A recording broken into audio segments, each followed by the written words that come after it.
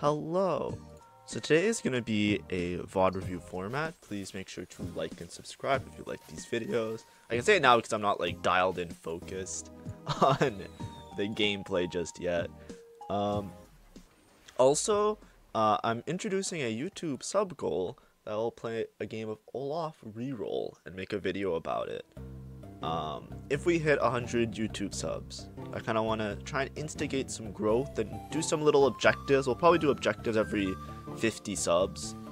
But yeah, because I want to try and get that a little bit climbing. Anyways, I forget what portal we picked. I think it's just the champion one, maybe.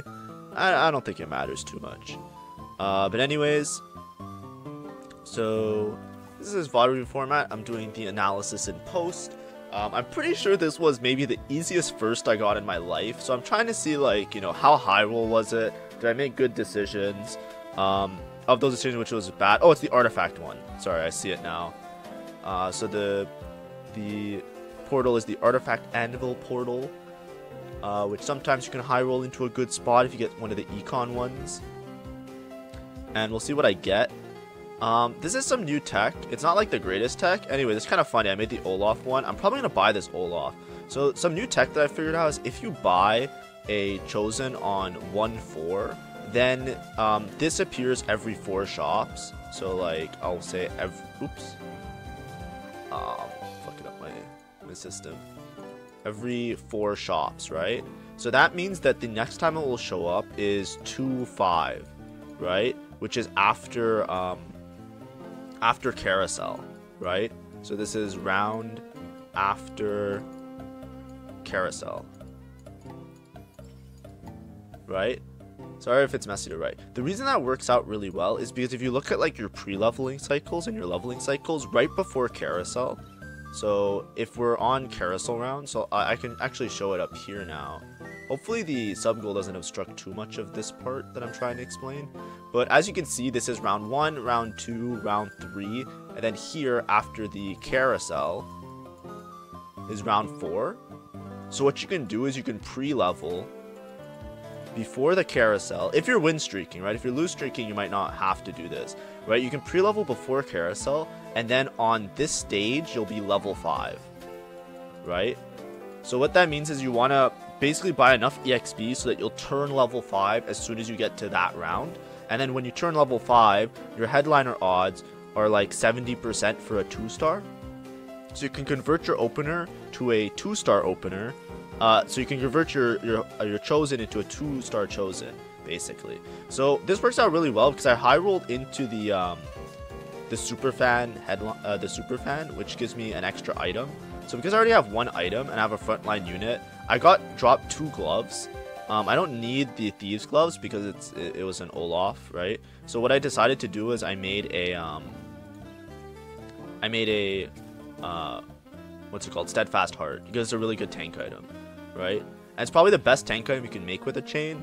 I don't want to commit to a melee carry. If you're just staying with Olaf and you want to keep Olaf for a while, he's really good at holding melee items. So you can give him like a Titans, right? I could have easily made Titans Hodge, but instead I'm holding on to these because I'm thinking this is red buff, this is blue buff, and this could be like IE, tank, anything else, right? So long as I'm strong enough, it's a bit more risky, but playing towards these outs makes you a little bit more flexible because this is for like 4 cost, right? I'm not too much of a fan of melee carry openers or melee carries in general, so I just don't win a lot with them. I think I'm just not good at playing them really well. Maybe that's a me problem, maybe they are strong, but I don't see them being very strong in this current patch. So I'm just keeping these open to be flexible, right? If I was committing to just like, oh, I'll just play like Yone or some other shit or some kind of reroll, then you can make like Titans, Hodge instead, and then you'll have a leftover glove which you can turn into another Hodge, which is also a viable strat. It's just a lot more limiting, right? Making a tank item and keeping all of these to decide where my offensive items go is a little bit more flex. Anyways, so I win out the first 2 stages. I'm still rich enough that I can make 10 here. I'm holding on to this Kale because I'm thinking, maybe I play Pentakill. A lot of the boards are also very weak.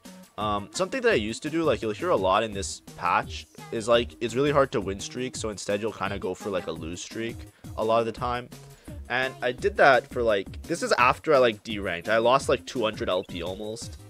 I think it's almost 200 LP, maybe this is an update in time. But I think I lost like 200 LP just trying to do like lost streak and to get spat, like the way that people say like that's like the best way to play it. And I just never high rolled a single time. I think in 10 hours I didn't see a single spat on carousel one time. And I was like full open almost every single game. It was crazy. So I just never got like paid off. I just lost like 12 in a row. So now I'm imploring like more trying to win streak. I should sell something. I think I'll probably forget because I'm dumb. Okay, I sold the Kennen. Okay, I shouldn't have sold the Kennen. I should have sold the Kale because I'm probably going to switch off the Olaf anyways.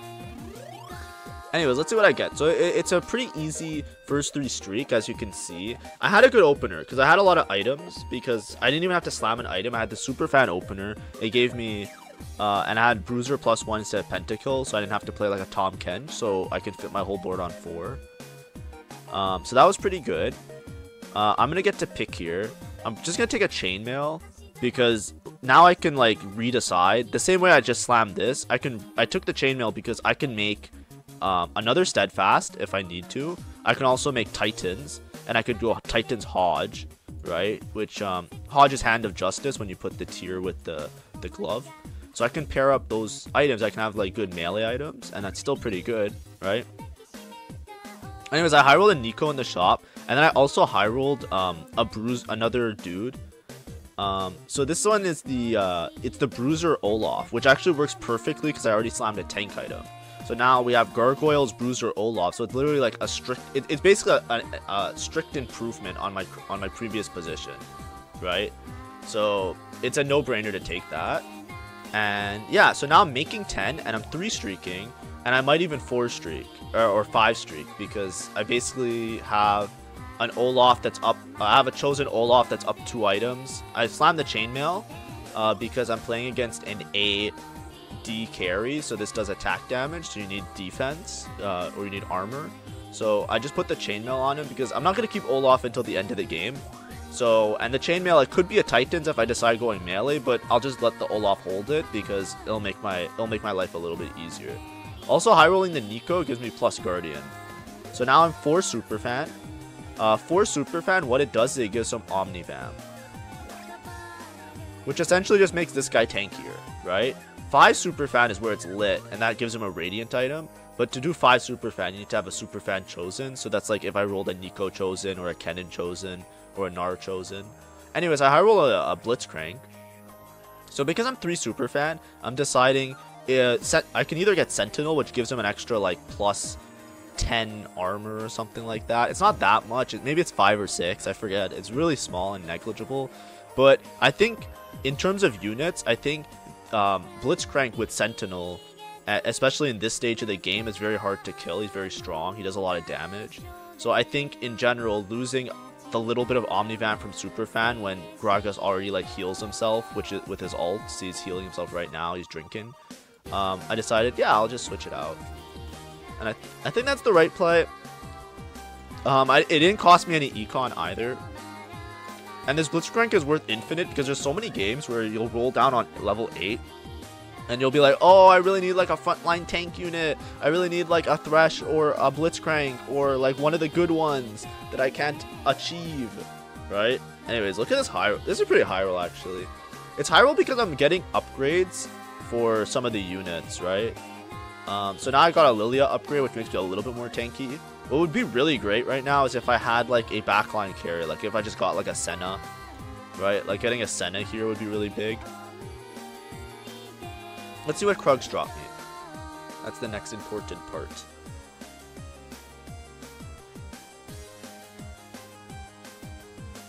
I don't know what I'm doing. I have an arrow now.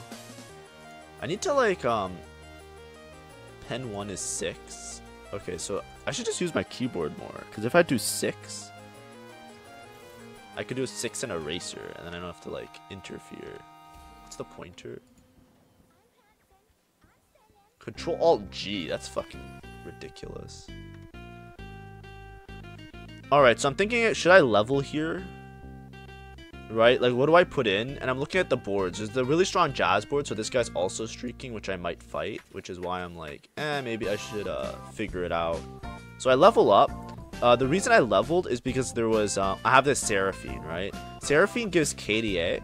So KDA, it's not that important, but the thing that's really great about KDA is it makes all the KDA units more tanky, and it also gives your whole board like 10% extra health. That's why a lot of times you just like throw it in as a, this is for fun. I also got a bow, so now I can make red buff. Remember what I was saying, like red buff is really good, blue buff is really good. The reason red buff is really good is because it basically gives you a bunch of attack speed, which attack speed, just every unit kind of likes attack speed, pretty much. It just like buffs your damage output by a lot. Because a lot of times you're balancing, like, you know, you're balancing like AD, AP items, and then attack speed just works on everybody. It looks so messy, right? But it's like, it's really nice to have. And it gives a bunch of attack speed, and it also gives like bonus damage, which is irrelevant to whether you're going an AP carry or AD carry, right? So it works out really well. So I slammed the red buff. The first augment I took, I didn't even mention it. I took Vampirism because Vampirism is really strong. It's just like always pretty much a safe pick without even having to check stats. This support cache item is probably the best silver you can get, because you can just not only do you get a support item, which they're all good, like there's very few of them that are bad. Having the one where you can pick them guarantees that you're gonna get one that works well with your comp. So I get Gem. Gem is so good. This Gem item, basically what it gives you gold for every 2 allies that are alive. So you can get like, you get a bunch of gold if you're like high rolling, right? Then you also get what's it called? Ooh, I switched to Garen. Okay, I'll talk about that in a second. I switched to Garen because it gives me 4 Sentinel. I'll talk about it now, which I think is a bit better than the Bruiser, because I'm not playing towards Spellweaver anyways, because I don't have an extra Spellweaver. Anyways, this gem gives you plus gold and plus like silver ascension. It's like basically like an extra augment. Like there's the Ascension augment, which makes you like after 15 seconds your team does extra damage. That's what this does. So it has a timer, and then when the timer hits 0, it pops gold, and then it pops you like extra thing. It's really good early. It pops you extra damage. It's really good early game because it helps you build your econ. And early game, like all the units, they don't have like full items. Nobody's really doing like a shit ton of damage. So like a lot of times the fights always last 15 seconds. There's a point where like some of the items where like late game they're not as good because the fights don't last as long, because everything's just like super like buffed up. They all have like all their giga stacks, and it's like really hard. Certain comps it still works with. So with this version, I also had plus Sentinel, which is why the Garen was definitely a really good choice, because with 4 Sentinel, I'm basically super tanky. This whole front line just has so much to get through. So I basically just stall out for Gem, and then I gain a bunch of gold, and I'm fast 9. I don't know what I'm doing. This shit's easy. This guy also has a gem, but I don't think he has a chance against me because he doesn't have as much front line, I don't think. Actually, he has a similar front line. He has 1, 2, 3. He has 3 Sentinel. I don't know who's chosen it. I should have checked it, actually. But look at his front line. It's kind of dying, and mine's kind of living. And he also has like multiple items on this Nico, which just isn't tanking enough, right? But this guy looked like he was in a really good spot, right? Look, he's 50 gold. He has like good items. He has the same items as me, except he took Crown Guarded, which is even better combat, because I have Vampirism. But Vampirism works with like the lower your health is, right? Like I'm at full health, so I'm getting the least value off of it. Anyways, I'm pissed off. Double spat carousel. That's how most people can come back in the game. If you don't know, the most busted spat in the game is a true damage spat. You might not know it, but this true damage trade is absolutely not balanced. The reason it's not balanced is because it's balanced around the units that it comes with, right? If you think about Echo, or like the only one that's really busted maybe is like Akali now, but those units, like they're usually like melee frontline units. The only long range true damage unit is Senna, and the only other one that's like really super busted is the Crowd Diver with Kiana, but those are harder to get, right? The true damage spat basically gives you like increased damage, and it's increased true damage, right, based on how many true damagers you have in. The increased true damage is the part that's broken, because basically if you don't know what true damage is, it basically is like net damage. It's like it disregards basically the tank stats of it. Think of it kind of like critical hit in Pokemon almost, right? It doesn't matter how much armor somebody has, the true damage will always give like the same, will still give like true damage to a certain extent. That's what it kind of means, right? It basically skips like the defense stop part of whatever, blah blah blah. Anyway, so it's not balanced because like it's balanced around the units. Like a lot of these spats are usually balanced towards like the units that are in it, which is why it's really high roll to get a spat, right? Like 8-bit, the units that are in 8-bit, they're a lot more underwhelming until they have 8-bit stacks. And the same with true damage. Some of them are more underwhelming until you have multiple true damage in, right? If you can just slam it on a unit like CAITYLN, which is also 8-bit that gets 8-bit stacks, excuse me, and also snipes the backline, it's like, what the fuck? And the same with like Ezreal, like he just shoots a wave and snipes the backline. It's like, what the fuck? Like that wasn't in the market. But we had Senna, which just like does AoE to like frontline unit. That was the previous like long range carry. But now all of a sudden we could take a long range carry, give them plus like 50% damage, and it bypasses defense characteristics. Like it doesn't take into account armor. It's like, what the fuck? Shit's busted. But you know, it's actually gonna get nerfed very soon, so you know it's not something to whine about, but just something to point out. I put on the Garen because I'm probably gonna like not play the Garen, and then I put in this CAITYLN. I level up because it's a free level, and then I could start getting 8-bit stacks. I high rolled into the CAITYLN at one point, so it's like now I'm just like really set. Anyways, the fact that none of these guys took it is kind of just the degenerate state of the game. Right, like a lot of people in this lobby are probably just going for like rerolls or like hard forcing a certain comp. Like look at this guy, right? He's not very strong. He's basically hard forcing a reroll, so he didn't take the true damage spat. And I'm last pick, and I got a spat because all of these people are kind of not like they're not playing towards like a flexible board, which, you know, it works in some cases, but that's what happens with the spats, right? That's why the flex board sometimes just saves you. I think it's crazy I didn't get a spat. I got a spat as last pick, right? I think it's because like the only other guy that's like playing kind of flex is like Disco, because the Heartsteel guy didn't want it. Like I'm scouting, I'm dumbfounded. I'm like, how did I get a true damage spat? Because I'm already 100 health. This is what I mean. This is like the freest first of my life. That's such a high roll. Because usually what happens is my game kind of turns into a 4-1 lottery, right? So what that means is like on 4-1 you usually roll for like your 4 cost chosen, and even if I have like a really high roll position now, I might just bleed out if I don't hit on 4-1, right? Like for example, right now I'm rolling early. I'm rolling so early because I'm so stressed. Yeah, so I'm actually rolling. So I'm rolling on 4-1. Usually sometimes you wait until 4-2, but I'm rolling early because I want to make sure that I hit the unit that I want. So I hit Senna, I hit RE2. I'm like, can I even play RE2? I just put it in. And I have no chosen right now. Sometimes people true damage spat RE, but I scouted before and it looked like nobody was really in a position that they're playing for CAITYLN. So I would rather play CAITYLN because like really I think Bis CAITYLN with true damage spat is Deathblade. I remember I looked it up. I think it's Deathblade red buff. But like Deathblade, like it's like close between Deathblade and IE. Right? Like Infinity Edge, which I have an Infinity Edge. So like I have good CAITYLN items. I don't have necessarily the best Ahri items. I could make Ahri items, right? But I want to see like if I can hit a CAITYLN chosen. Or if I can hit CAITYLN too. I took this Disco guy. I don't even know why. I should just sell it. What am I doing? I put red buff. Ooh. I don't know. I'd sell Disco. Yeah. I sold it a turn late. I kind of fumbled the bag here. Yeah. I think I took TF because I think I can slam Gunblade.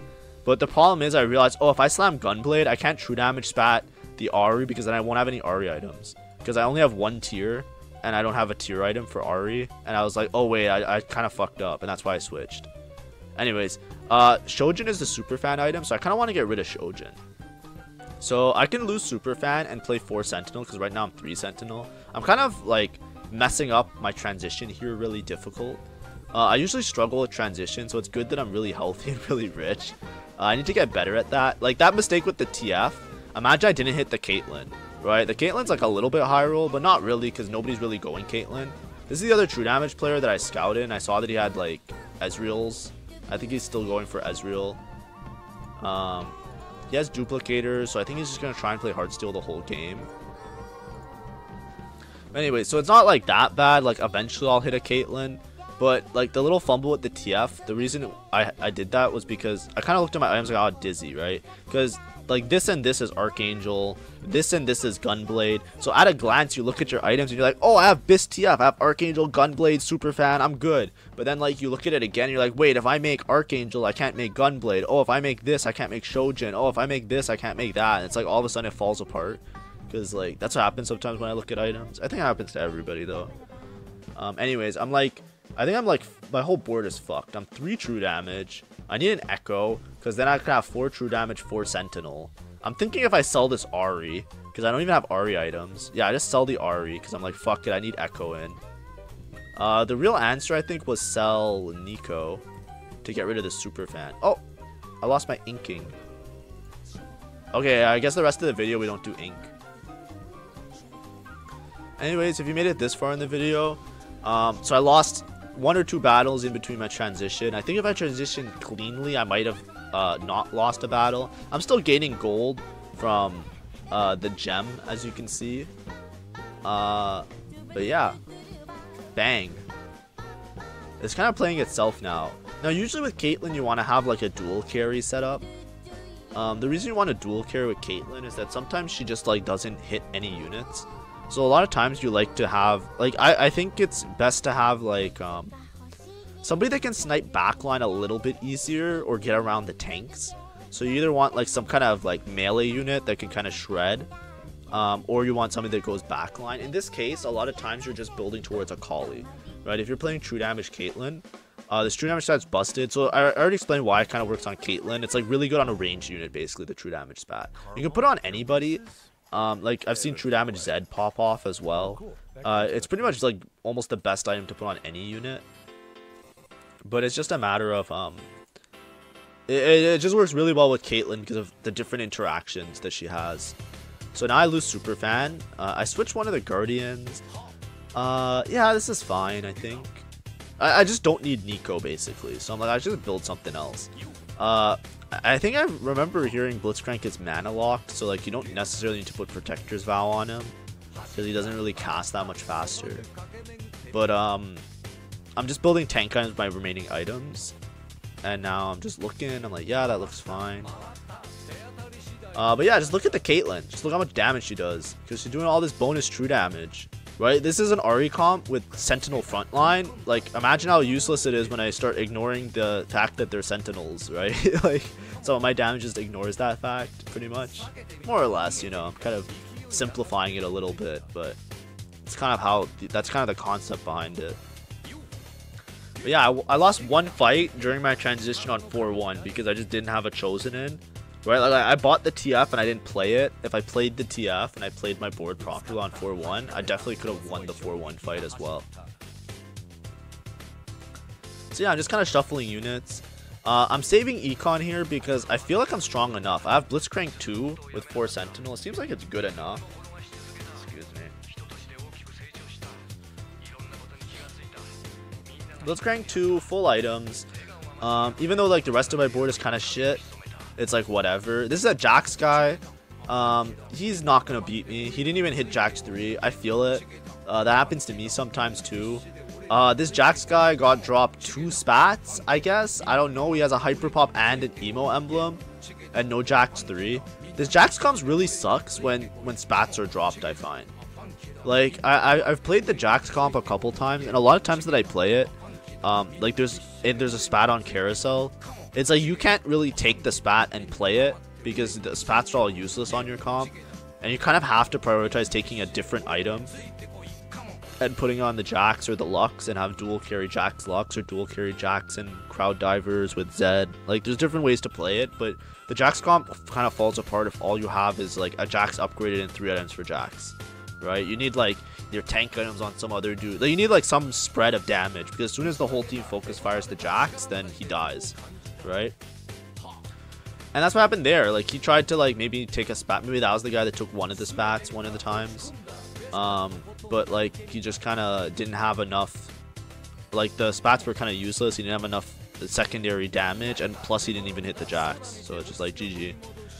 I don't think I have anti-heal, so I'm making anti-heal. Do I put on the little dude, or do I put on the big dude? I put on the Kennen. I think just because I'm thinking in my head, I'm gonna sell Kennen anyways. I think my capped board is that I sell Kennen, put in Akali. I haven't hit an Akali yet, but I haven't really been rolling, but I think that's fine. Scouting out my opponents. That guy's chosen Akali, so that's probably why I haven't seen one. Just a couple out of the pool. But I'm just so far ahead, right? I still have this needless gem, and usually the gem starts to fall off, but it's like I do so much damage that like sometimes the fights end before the gem even procs, right? And it's just like, you know what I mean? I have vampirism, by the way, I'm pretty sure, right? I should double check it. Did I actually take vampirism? 27 minutes, and it was like right. Sorry, we're going back in time. Yeah, I literally took vampirism. 27:30, right here. That's where we were. Yeah, it's like I'm not even close to capped out. You know what I mean? I can lose all my health and then I'm capped out. You know? I have like a dead augment basically. But you know what the problem is? Like, look, there's an Ahri player. This is a reroll Yone. This was a he just took a true damage spat, but he's like me but weaker. Then we have this, and the guy with the thing, he took a rolling augment. So like, even though I have like vampirism, I technically have 3 combat.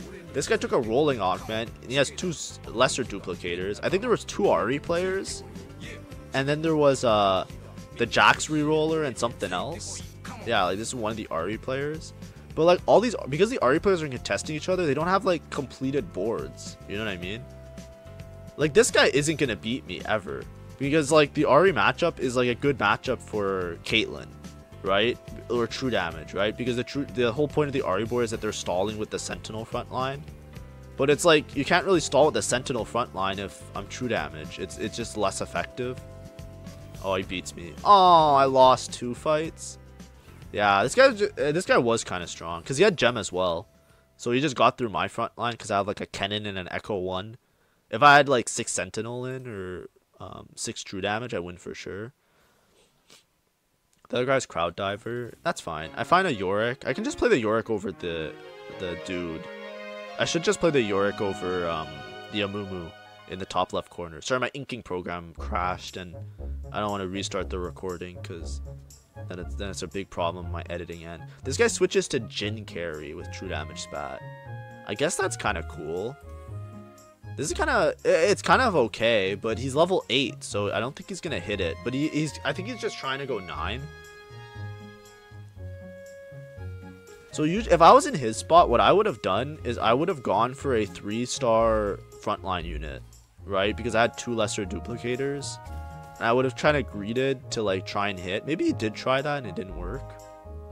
He's only 40 gold, level 8. I don't know. I think keeping the Ezreal is probably better. I'm pumping some EXP because I'm thinking like, I could just go 9 next. Anyway, it's a full spat emblem. If I can, I'll take the Crowd Diver emblem here. The reason you take the Crowd Diver emblem is because there's a Crowd Diver player who is just going to get it, and then he's just going to be really strong because you get 6 Crowd Diver for free. You can get 6 Crowd Diver if you have a Crowd Diver chosen and you put in all the Crowd Divers, but then that forces you into like this weird board where you have like a bunch of useless units. Like if you didn't 3-star Katarina or you have a Evelyn, then you have like random Evelyn, random Katarina, and it's just kind of shit, right? So a Crowd Diver emblem is always like the best thing you can get. It also gives any unit basically plus 70 damage. That's what Crowd Diver 6 is. It's like 70% bonus damage, which is insane. You put that on any unit, they're busted. So it's probably like next to true, because true damage, the only reason true damage is so broken is because it's craftable. Anyways, I found 2 Kianas, which means I'm gonna take the Kianas. Oh, just put it in, bro. Okay, I'm putting 2 CAITYLNs. I have a Titan, I don't know who to put it on. I want to put on Kiana, so I just put on bench on Kiana.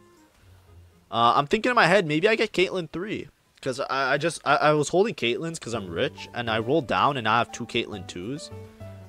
2 CAITYLN 2s isn't even bad. Because the thing is, if you can itemize both you see sometimes people itemize 2 CAITYLNs, but it's because CAITYLN also gets the, like, the secondary CAITYLN still gets the 8-bit stacks, right? She's still like a unit, she's still like a ranged unit that has like a death blade for free. That's basically how you can look at the 8-bit stacks, right? Like when you have like high 8-bit stacks, it's pretty much like a death blade for free. So she's still broken, she's still really good. But I probably want to put in, I want to put in Kiana. Just put in Kiana. Oh, I'm putting in 6 actually. Yeah, that's fine. I'm dropping to 2 Sentinel. Actually, I should swap out the Yorick for 1 more Sentinel. I think 4 Sentinel is probably better than Guardian on the other dude.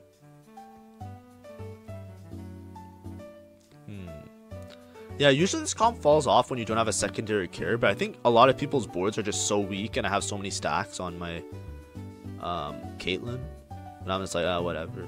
Honestly, I think Alawi 1 is probably better than Yorick 1 in this spot as well. Just having like extra frontline, because I'm playing against Ahri boards, so the Alawi, what you do with the Ahri board with the Alawi is you put the tentacles on one side and the Alawi on the other side, so that the Ahri just shoots the tentacles and she wastes a bunch of casts, right? Because the whole thing that you're on, you're kind of like on a timer, right? It's like, can I kill this before like my frontline dies? Because like the Ahri's gonna out damage you, like, because she's just like chain casting with her item build.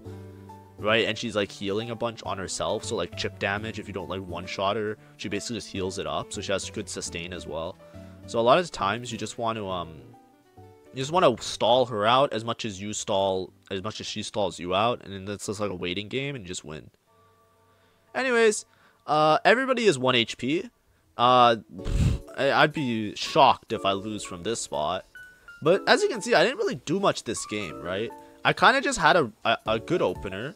I played the opener really well because of the trick that I told you guys, and I high rolled into a 2-cost chosen, which isn't that much of a high roll. It was like a 70% chance, but I just high rolled into one that was like pretty usable, right?